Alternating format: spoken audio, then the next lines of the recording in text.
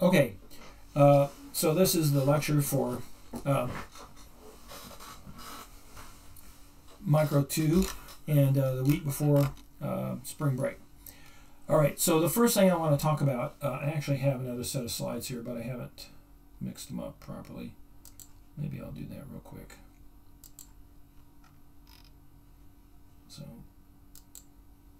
all right, so we'll talk about this real quick and then we'll switch. So I want to cover calibrating the touch panel, and I want to talk a little bit about the PID controller, and hopefully we'll get both of those things done. So for those of you doing the touch panel, I still have to get the software ported over or written from scratch on MCU Expresso, because we're not using CodeWire, and hopefully I'll get all that done on spring break. It's actually I'm bitten off a little more than I can chew in the time I have, but we'll definitely work on that, and I think I can get something up and running. I guess absolute worst case, we'll go back to and we'll install CodeWire and we'll run CodeWire 10.5. I think I have enough installation files for that we can make that work. We'll see. In any event, I'd like to use MCU Expresso. It's much nicer, but it has some additional features that are really nice, but they're making porting the code over a little difficult. Okay, so I'm going to switch slides to these others because they're actually better. Okay, so the calibration problem, it looks like this. You draw a red circle on a touch panel, but what you actually get is the blue circle. And notice how the blue circle's distorted because it's not a circle anymore, it's an ellipse. It's slightly rotated, and its center is not in the center. So it's translated. So it's scaled, rotated, and translated. And this is what we want to correct. So the way we're going to do that is we're going to use we're going to actually take some data from the touch panel itself once it's all installed and running the way it's supposed to be, and then we're going to take the raw coordinates and we're going to conduct a set of equations to map them to the desired coordinates. Now, the desired coordinates are just arbitrary, right? So first, let's see how you can correct this arbitrary problem, and then we'll apply it to our tilt table. So how do you correct this with a transform? And how do you calculate the transformation? How does that work? So just guessing, we might want to suggest that our new x-coordinate would be some function of their o-coordinate plus perhaps a constant. And of course, same, and we would have this function 1 would be for the x-coordinate with a constant 1, and then we'd have a function 2 for the y-coordinate with a constant 2. In both cases, we have to put in the old x and y values. So to calculate the new x, we need the old x and the old y. To calculate the new y, we need the old x and the old y again. All right. Now, let's see, I think I did that. Yeah, so the function of the old x and y can look like this. You can break this function down into essentially two constants because it's a linear transformation. Now, if there are non-linearities in it, then we're going to have a problem with that, and we're just going to assume that it's a linear function. It is possible that there could be some non-linearity in our actual touch panel, and that would require a second order solution. All right. So now our new x is some constant times our old x plus some constant times our old y plus a constant. And our new y is the same thing, which gives us a, b, and c for the x equation and d, e, and f for this. And what we need to do is figure out this a, b, c, and d, e, f. The c and f can be kind of factored out separately. and these are just going to only affect translation. So, and we can actually adjust these once we get once we calculate all this. We can modify the CNF to move the center around if we want to do that. Okay, and you can see that's because CNF don't have any relation to the old x and y. They're just a constant added to the new values. Could be plus or minus. All right. So what we want to do an arbitrary transformation. We take our original, and in this case, we have we take the shape A, and we want to show how to transform it to shape B. Now in this case, we're doing it completely arbitrary, but obviously in our case, what we want to do is we want to do something more like here, where we want to morph the blue into something more like the red circle. Okay. All right. But in this case, we're just going to do an arbitrary transform of the shape A into shape B. And obviously shape B is bigger, so we're going to have to scale it. Obviously shape B has a longer X component here. And obviously there's a slight rotational difference. Notice the red point here corresponds to that red point, and the blue point to that blue point. Now to do this, we can go through the geometry of this fairly straightforwardly, and I'm going to go through this fairly quickly because in the end we're going to boil this down to the simple transform, and we're going to use linear algebra to do it. But I do want you to understand what's going on. Okay, so the first step is translation, and so what we do, we're just going to look at one point for now. We'll look at x1 and y1. Okay, this point. And what we want to do, the move to the center is just the translation shown by x1 b, where the original value here is x1a, y1a. And the new value is going to be x1b, y1b. So to get x1a to move to this point where we've centered our shape is just a simple constant, and we'll call this tx for the x and ty for the y. This is going to correspond to our c and our f. Okay, so no problem with this. Now we're going to fix the rotation, and the first thing we'll do is we'll rotate it so it's perpendicular to our axes, and then we'll add the corrective rotation to make it rotated by the amount of our target. Okay, so this rotation by theta gives us this equation here. Obviously x times the cosine and y minus y times the sine.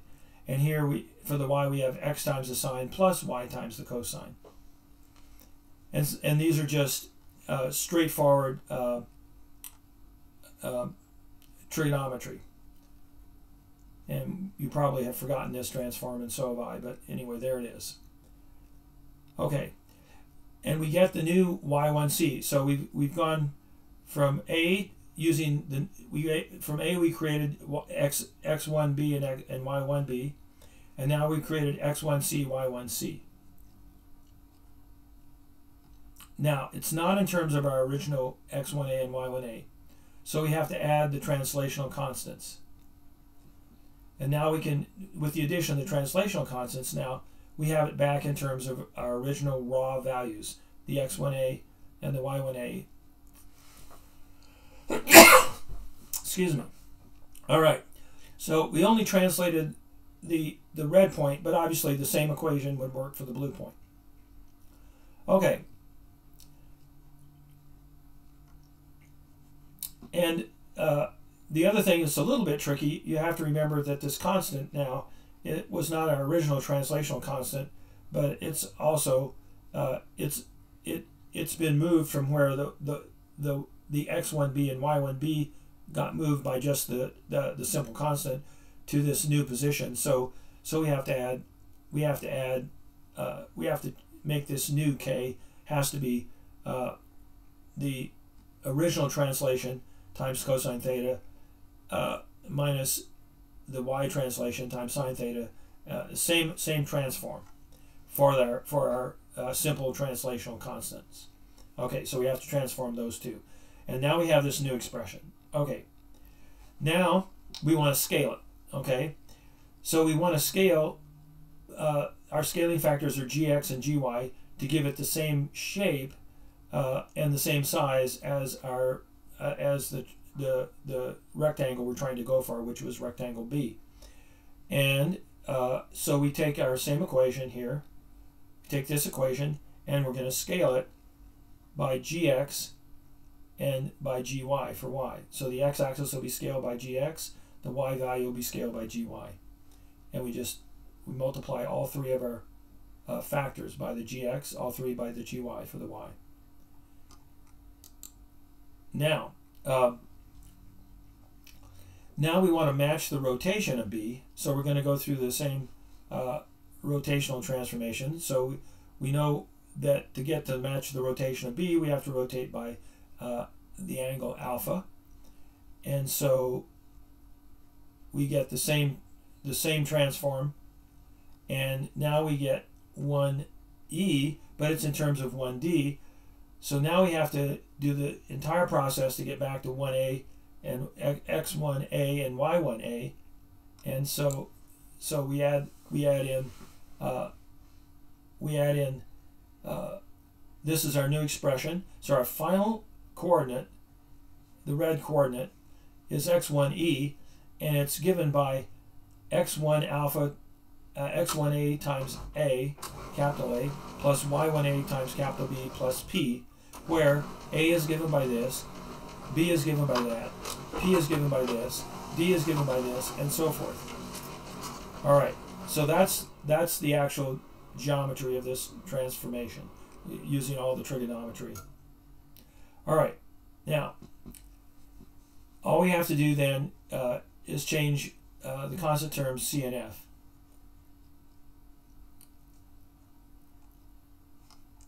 Where c, because we didn't really have c, we have a, b, d, and e, but we didn't have c and f.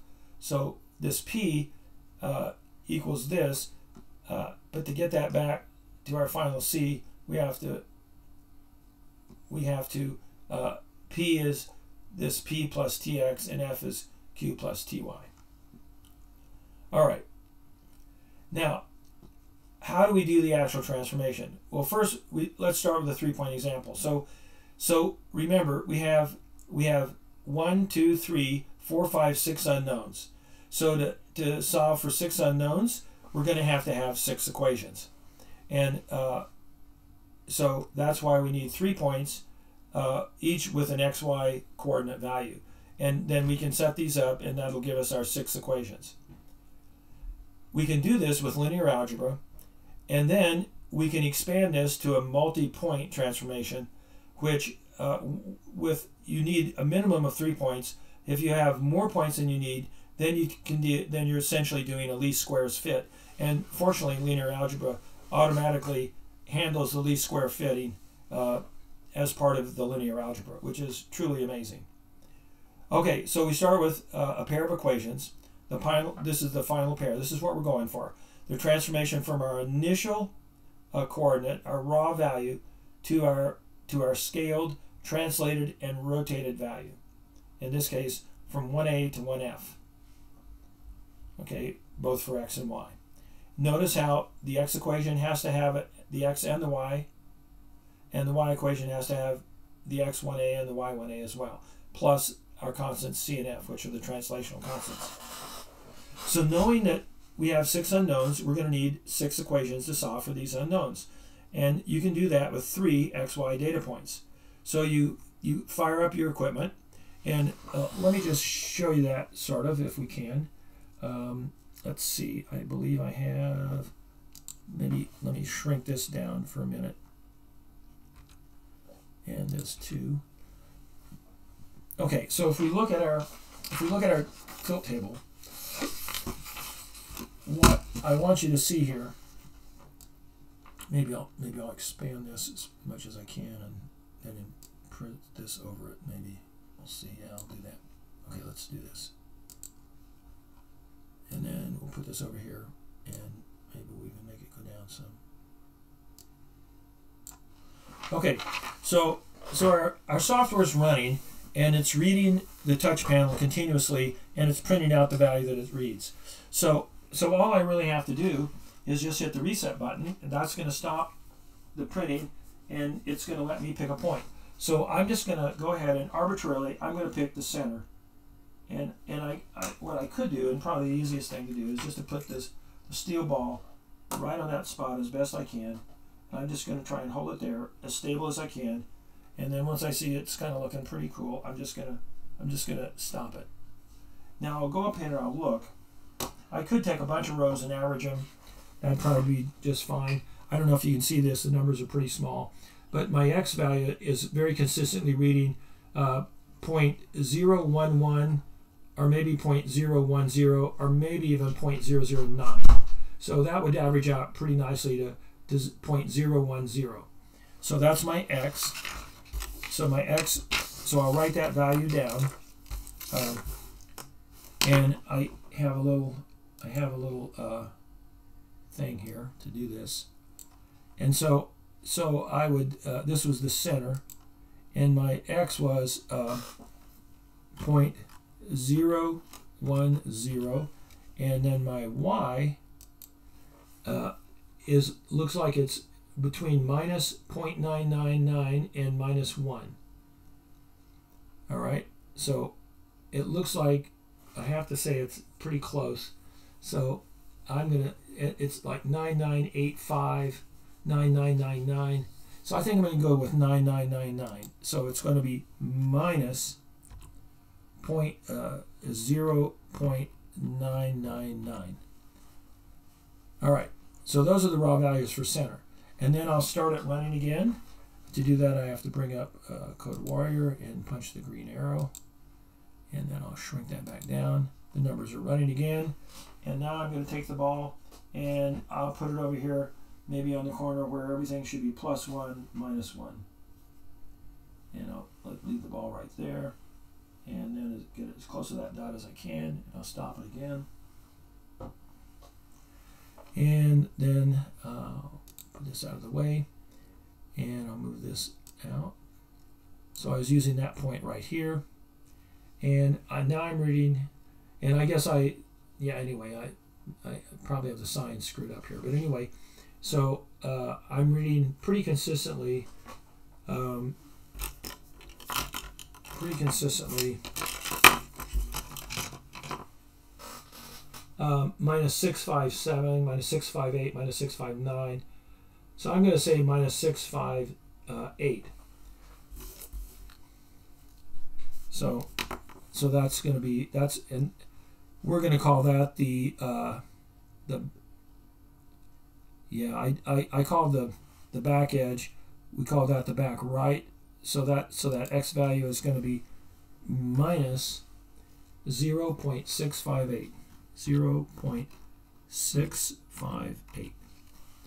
And then the Y is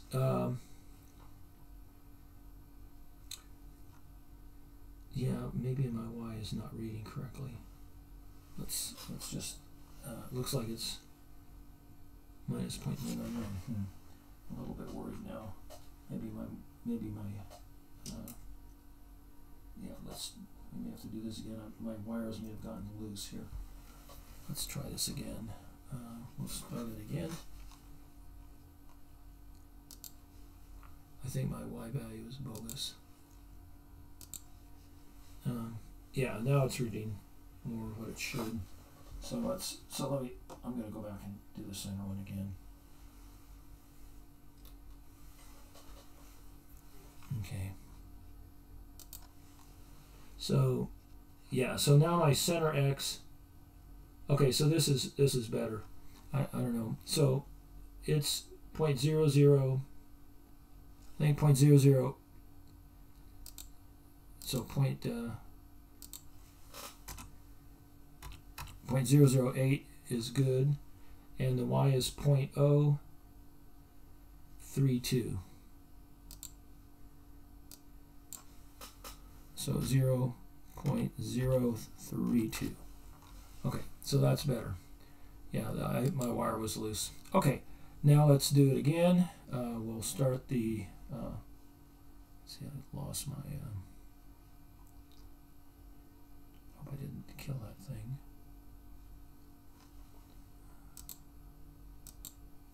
No, it's there. Okay, good. So where is it? Oh, I guess it's there. Okay.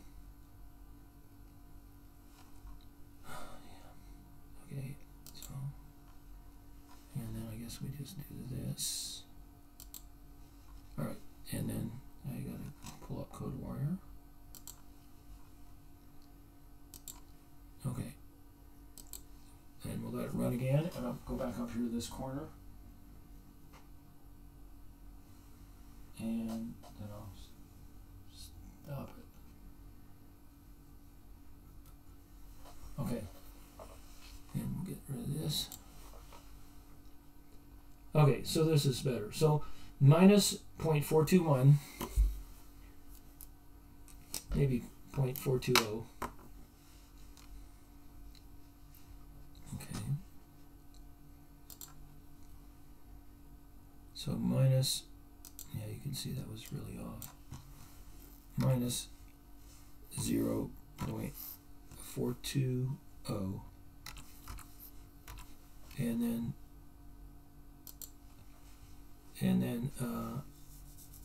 And then the x is gonna, the y is gonna be minus 7. We'll say 781. Minus 0.781. Minus 0.781. Okay, now I'm not going to go through the whole thing, but you get the idea.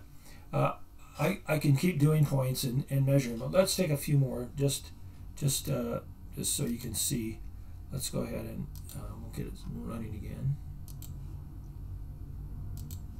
And then maybe we'll do the other corner down here.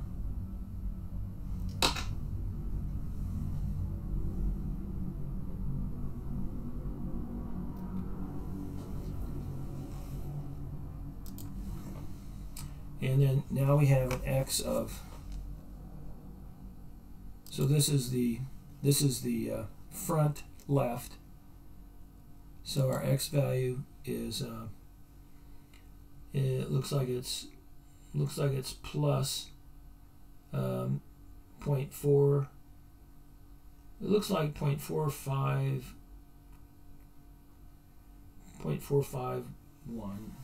So we'll go 0.451, and then over here we have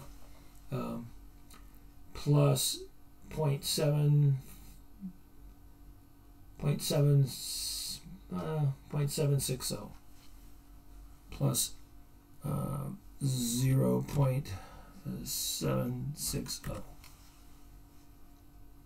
Okay, so you can see these values are a little bit, they're a little bit screwed up, and that's why it's necessary to do these calibrations. And once we populate this, then we have all our raw values, our raw x and our raw y, and then we would complement these with, okay, for our center, our desired calibrated value is going to be 0,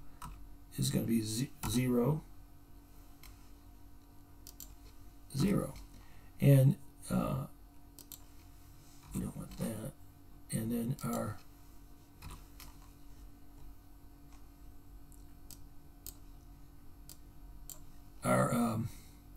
so our back right, so this corner right here, that's going to be, we just arbitrarily called that plus 1 plus 1. So we would say 1, 1. And this one is minus 1, minus 1.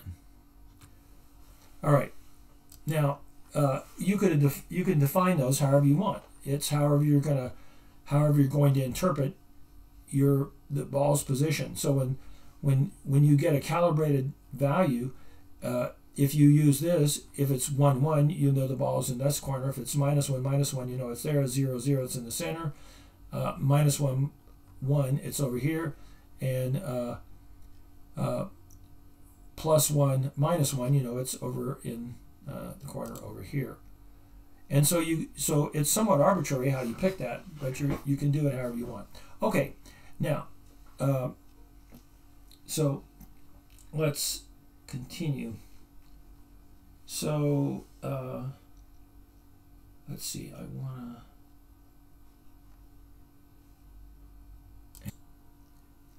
Okay. All right, so now you can see, so basically, here's how this works. So we have 3 points, x1, x2, x1, y1, x2, y2, and x3, y3. Now these are, the raw points are going to be the,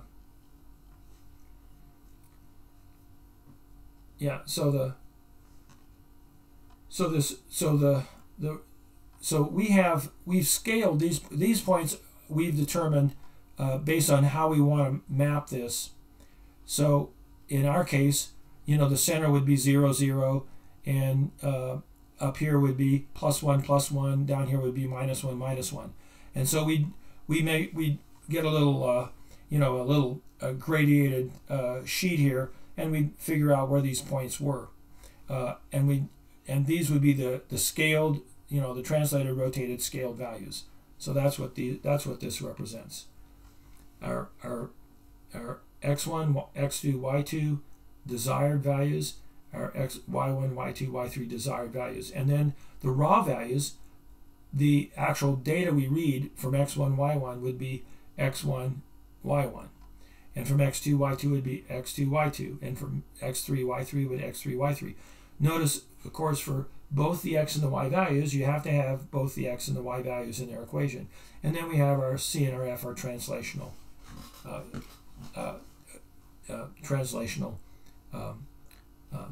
values, constants. Okay, so we have these 3 pairs, and this is what we're going to actually read. So that's in here. This represents, so we would call this x. This would be, you know, x1, x2, x3. This would be y1, y2, y3, and this is x1d, y1d, x1, x2d, y2d, and x3d, y3d. So those are our desired values. Now, obviously, +1, +1, 0, 0, and -1, -1 would be wrong for this particular problem. And in truth, you generally would not want them lined up in a line, because I think that can cause problems with the linear algebra. So you'd probably want them scattered like this. All right. So hopefully, and the reason why this is important is if you build a device with a touch screen, then you're going to have to map your touch panel information to your display information so that it lines up. And a lot of times on the old iPhones, you had to do that manually. When you power up your phone, you had to touch it in 3 places, and then the phone would calculate the transform, and then from then on out, you'd be touching where you thought you would. Some of the later phones don't seem to need to do that, and I guess I'm not sure how they even maybe they've just got much better touch panels, or maybe they do factory calibrations and then store that information in the phone someplace so you never have to do it again. Of course, if you drop it a couple times, maybe it'll move and you might have to. But in any event, yeah, you don't seem to have to do that anymore. All right, so let's look at the matrix math. So basically, this is how this equation looks. We have our the desired values, our scaled values, and then we have our actual measured values. Now this measured value matrix Z looks like this. Notice we have this row of constants here, and we have to put those constants in order to calculate our linear transform. So it's a little confusing about this, but basically you've got an x and a y and a translation constant here, and we just put in 1. All right, so that's that's just throwing a sop to the requirements of our linear algebra. All right, so notice we have this equals this matrix multiplied by our ABC, so that's for the x values, and for the y values we have this matrix multiplied by DEF. All right, and so if we have to rewrite this, because what we want to solve for is our ABC, because we know these values because those are the values we have determined we're going to call the various positions. In our case, again, those are the 1, 1, 0, 0, minus 1, minus 1 points. And the raw values are in this matrix. Okay, so what do? We invert z and we multiply. And that gives us ABC equals z inverse times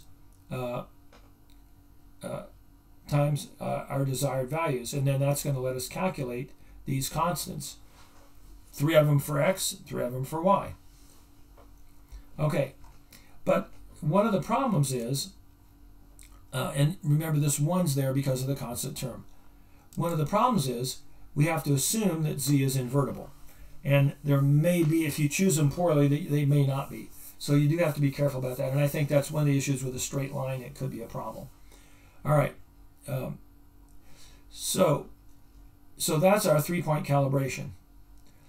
Now, what's really powerful about linear algebra is we can overdetermine this problem. We need at least 6 equations. So we need at least a 3 by 3 matrix to do this. But you can overdetermine that. You can have many more than 3.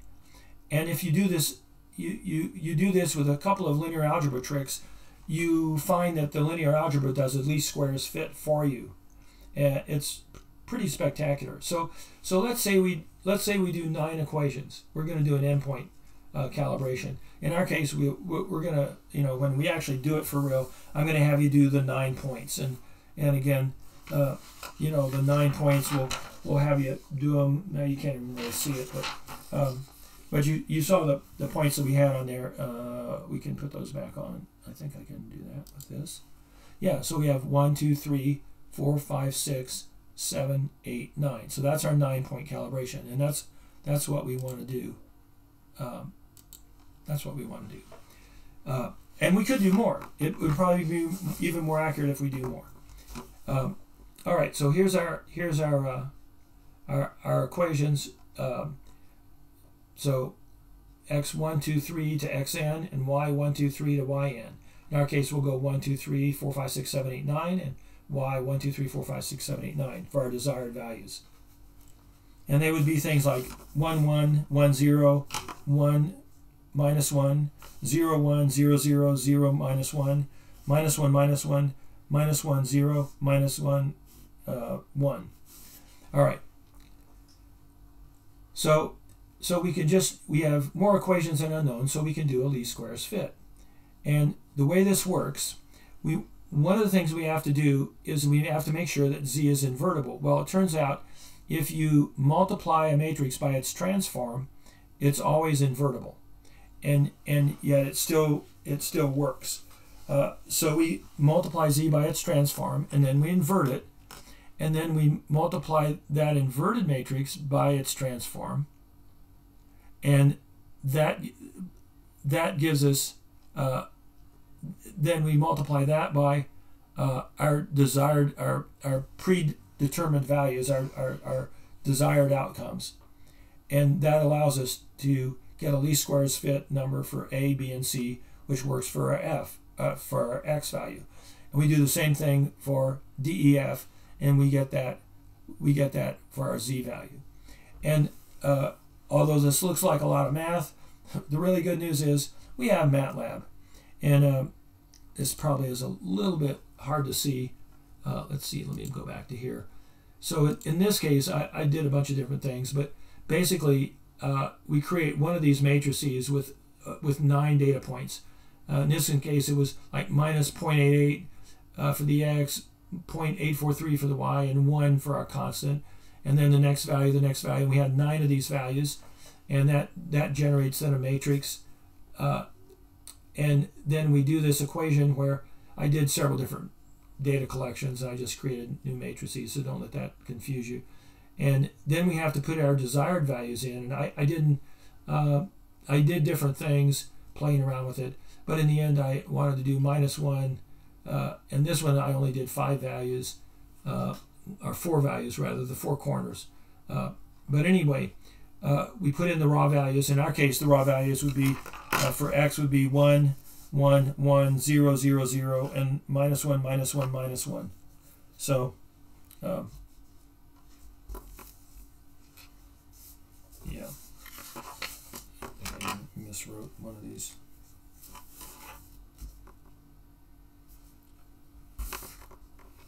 Yeah, this is, yeah, that's a minus, and that's a minus. Oh, yeah, that's, yeah, it's -1. I think I flipped this around. Oh yeah, I did. I'm reading the back side of it. No wonder it doesn't look right. All right. Well, anyway, okay. So we put in that matrix, and then we just do this little equation right here. That gives us our that basically inverts this product, multiplies it by that times the x, and so that f looks like, if we go down here, the f gives us 3 values. And we use it for this data, but it wouldn't be. These are the wrong numbers for what we're going to do. And anyway, we get our 3 constants. We get the ones to calculate our desired x value, and to calculate our desired y value from any raw xy pair that we read. So that's pretty cool, and we just have to use the equation that we just looked at, which I believe, yeah. So this equation right here, once we get this, then that allows us to, and this basically does a least squares fit.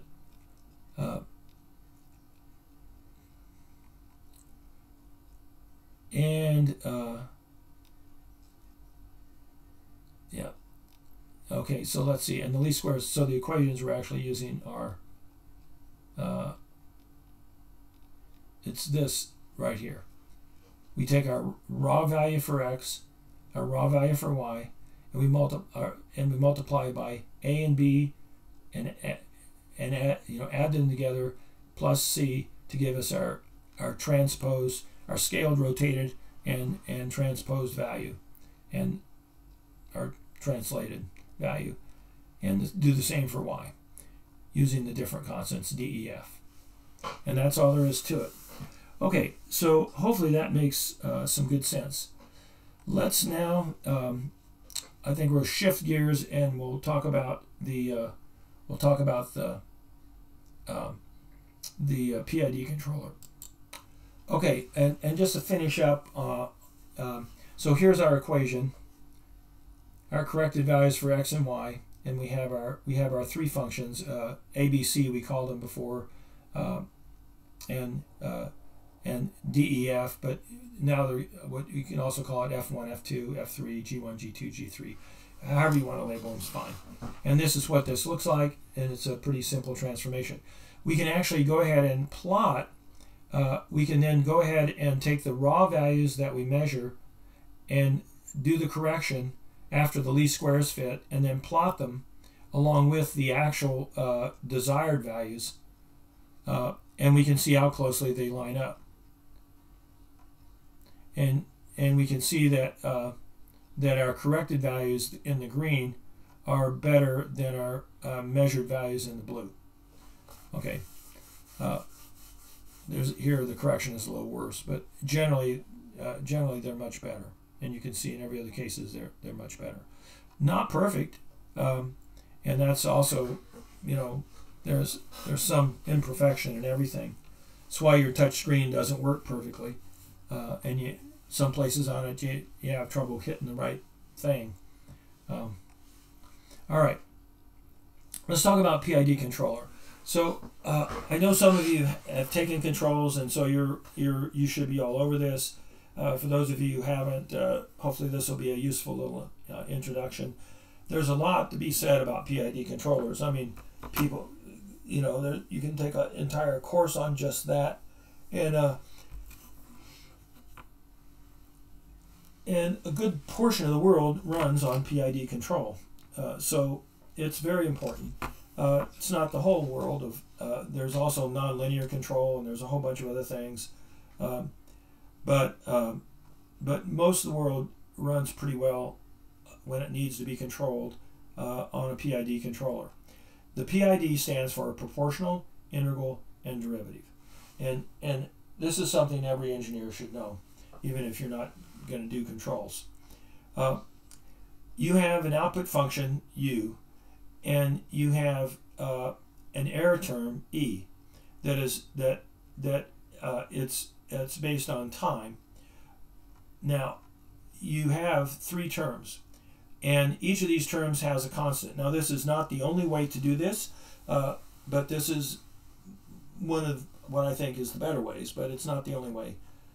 Sometimes some of the constants are grouped in different ways here, but here each constant is separated out. So the proportional constant is Kp, the integral constant here is Ki, and the derivative constant is Kd. Now notice here we have the proportional constant is just simply multiplied by the error term and added. And the and this is going to be the correction, right? This is going to be the output of our controller. The integral term we sum up over a period of time, and we integrate the error term as it's summed up over time. So it's the error term summed up from 0 to t,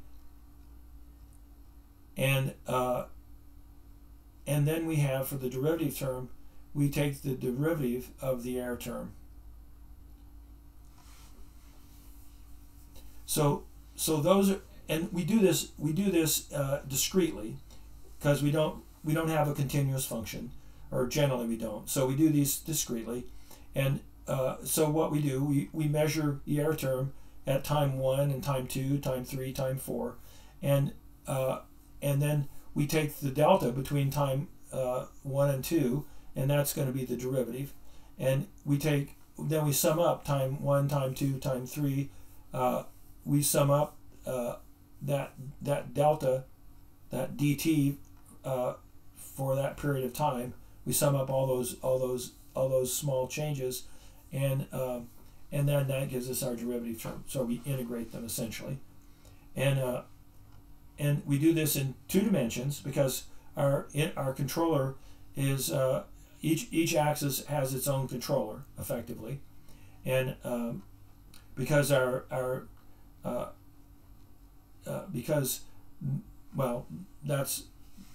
it's a 2-dimensional problem, and so we need to have a 2-dimensional solution. So we do it with we resolve it to 2 different orthogonal axes, and then we calculate the control inputs for each axis. In this particular case, we have a servo on each axis, so that makes that part fairly straightforward. We could do it with 3 servos, and then we would have to map from our 2-axis controls to a 3-axis actuator, and that would just be, again, a linear mapping. All right. In that case, though, we would not just have this whole thing is complicated a little bit by the fact that although the center of the tilt table will always be at the same point, or pretty close to the same point, the ends of the tilt table are actually moving. You're tilting the whole plane, so they're not just moving. They're moving the axis in a z direction, and that's how of course it exerts its effect. All right. So we have what's called a set point, which is where we want the system output to be, and that, for our purposes, we're going to define that as the center of the tilt table, or 0, 0. And then we measure where the ball actually is, and we get an error. We get an x error and a y error. And all that error is just the set point minus our measured value. So we like it to be at 0, 0, but it's not. It's some ways off, and that's going to give us an error. Now, the error can be positive or negative, and we do have to be careful to get our signs all correct, because if we don't, our control function will typically blow up. And then we generate our output, which in this case drives the servo. And in this case, we've resolved it to 2 different axes, so we have 2 different servos. This is the classic control diagram, if you will. And here's where the PID controller code lives. You have a set point, which in this case is 0, so you actually don't need this input. And what you want is the actual position comes out here, and that's compared to where it's supposed to be. In this case, it's supposed to be at 0, so then it generates an error. The error goes into your PID controller. The controller generates a output to the servo. The servo changes the position of the tilt table, and the ball moves, and now we have a new ball position that we actually read, and we read that through the touch panel, and that actually is now our measured position, and that then compares to our set point, which is of course 0 in this case, and then we generate another error, and that error then goes into our PID controller, and we send a new setting out to the servo, which then we now read a new ball position, and we read that from the touch panel, which then outputs the measured position, which becomes the new error. And this goes round and round. There are, because there are certain lags in this, there's not much of a lag in our tilt table. It's pretty good, but there are millisecond lags, and so that means, well, that causes some problems because the ball can be moving fairly quickly. So there can be situations where our controller will not be able to do what it has to do, and that's because our servo has limited control authority. We don't have an infinite capability to affect the ball. We can only affect it within certain reason.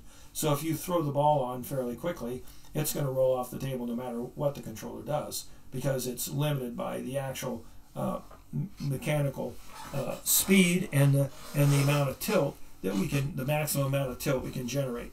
And of course, then we're just dependent on gravity. So there are limits, and there certainly are points of non-linearity, but we assume linearity in this system. So this is, and a PID controller is a linear control. All right. So again, the proportional part of the control is very straightforward. Here's your set point. You want to balance the ball at 0. The ball's here, so you've got an error. So what do you do to get the ball here? You put in a correction, and then that correction then looks like this, and that's your proportional constant times your error term, and that then of course you have to be clever and make sure all your signs are working correctly, so that your correction actually corrects as opposed to makes worse. Now the ball starts moving, and of course, as the ball moves, the difference between the position of the ball and the desired position, the error term, gets smaller. So here it's big, so we get a big effect because it's just multiplied by the error term. Here it's smaller, so we get a smaller effect, and here it's 0. But there's a small problem, and the problem is when the ball gets here, it's got a velocity, so it's not going to stay here, and it's going to continue, and now we're going to have an error term with the opposite sign, and we're going to have a correction that's the opposite correction. Now in this case, we're going to do all of the controlling from one end, but we have the ability to move it above or below the level plane, and hopefully we're able to put in, and then as the ball continues, now we have a big error, so we have a bigger correction, and fortunately the ball stops. So you can see that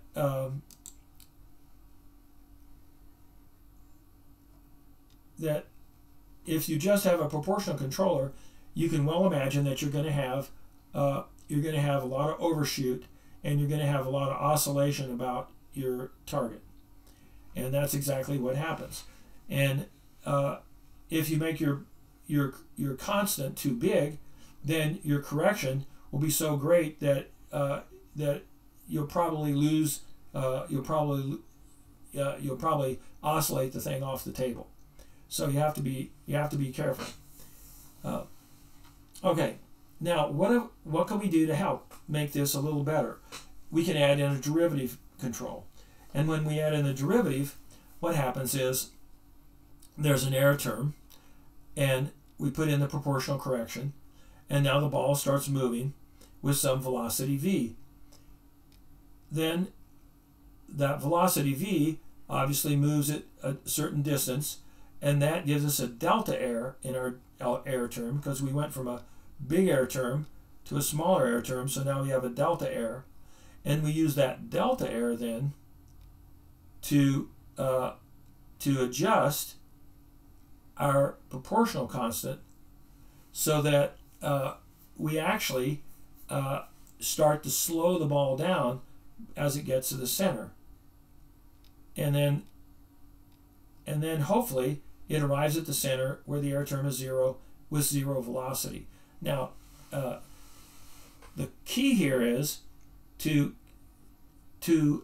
and we call it tuning, to tune our controller constants so that we get good rapid correction, but very little overshoot, and good dampening, so that there's not much oscillation back and forth. And it turns out perfection's tough to achieve. There's always going to be either a little oscillation or a little overshoot, or it's going to take longer, or our ability to capture a ball rolled on fairly quickly is going to be less. So there's always a lot of trade-offs depending on what your controller is actually controlling. In some cases, you can't live with overshoot, so you have to make sure there's no overshoot. An example of that would be where you're guiding a car, down a highway, and you have to stay in the lane. You'd much rather oscillate a little more in the lane than you would leave the lane when there's a car next to you and bang into that car. So there you're going to err on the side of minimizing overshoot. In other cases, a little overshoot's fine, which might give you the ability to make more rapid corrections. And just like with temperature, a little bit of temperature overshoot in many cases, it's no big deal, but it helps you to get the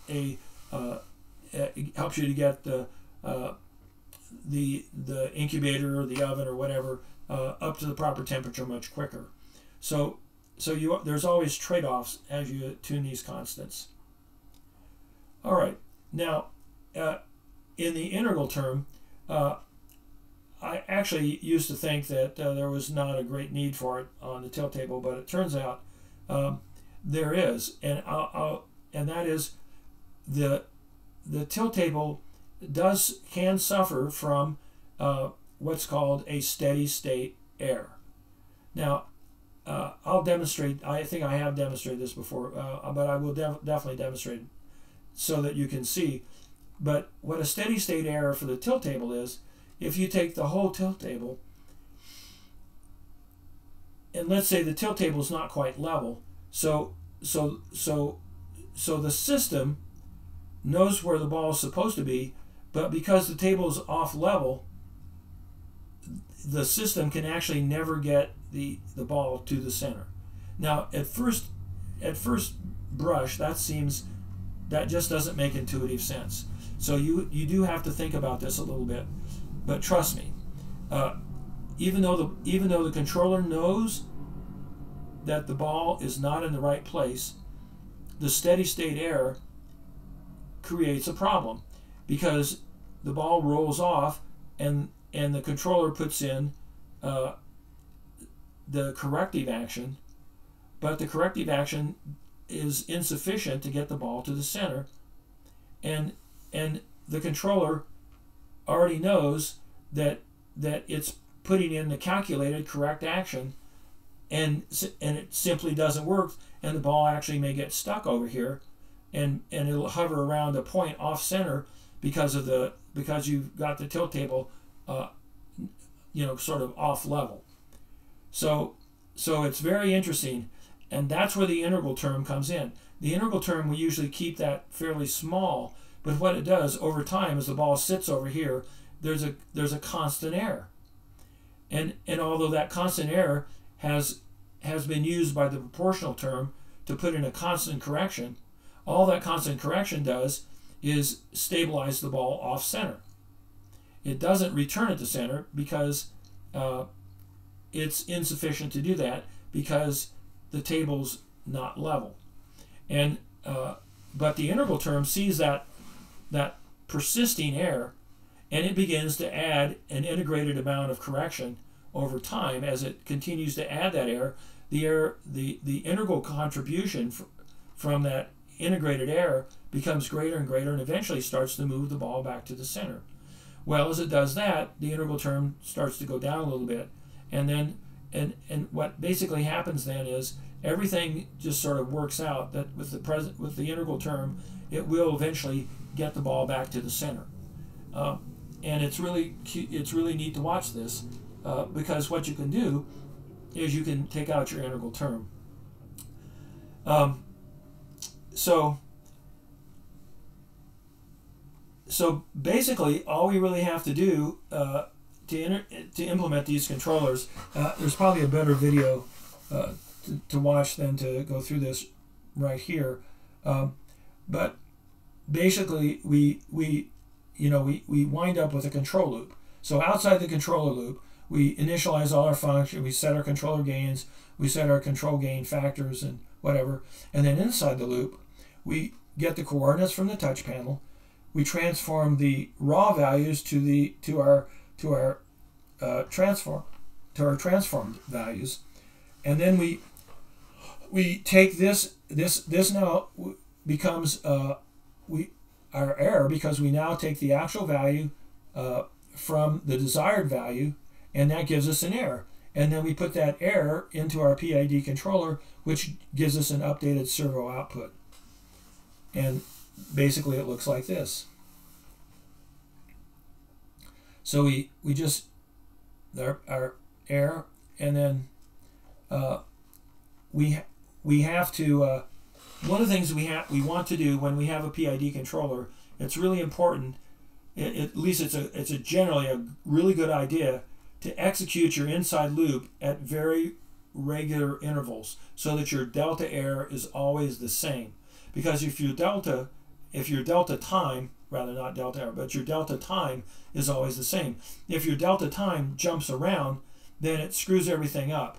And it's much better if you can have very consistent, that you do these updates at very consistent time intervals. Okay, and then so even though you shoot for this consistent update, you can have these little variations, so it's always good to get an accurate delta time. Okay, normally the way you tune these things is you start with a small amount of proportional and no derivative and no integral. And then you keep increasing your proportional until you get some measure of control, but usually with a fair amount of overshoot and oscillation. So then you start adding in some derivative gain, and you should begin to dampen the oscillation. As that happens, you can usually up your proportional gaining a little bit to get a little more responsive controller. And when you do that, then you get a little more oscillation, so you add a little more derivative gain until you get kind of your desired behavior. So sometimes a tiny increase in your proportional may require a bigger increase in your differential. And typically, if you get either one of these constants very much out of the sweet spot, you'll have a fairly unstable situation, and you will typically oscillate to where the ball falls off the table. And if you got too little of one of them or both, then you'll often just have it won't be able to capture the ball at all. The ball will just roll off every time. So you have to play with it. And of course, you may have enough delays in your system and some non-linearity in your servos and just some noise in your system that may make it very difficult for you to achieve control. So this is a very nice little model because if you can get this, if you can bounce the ball on there, you have a pretty reasonably tuned PID controller with a pretty accurate, pretty responsive system. So it's actually a very it's a very nice little thing. You know very well, just doing this as a human being on a flat platter with a big steel ball is not entirely trivial. You have to pay pretty close attention and practice a few times before you can really get that ball to stay on that platter and not roll all over the place. And you will see, I think you'll be quite proud of yourself when you get your PID controller tuned and you balance the ball. I think you'll find that to be a moment of nirvana. Anyway, okay, I think that's about all I wanted to talk about. So I have a lot of, I'll try and do a short video and talk about the lab. The lab for tomorrow, the lab for this week may be may not be too impressive, but we'll do one of the demo labs and we'll talk about it a little bit. All right, with that, I'm going to stop.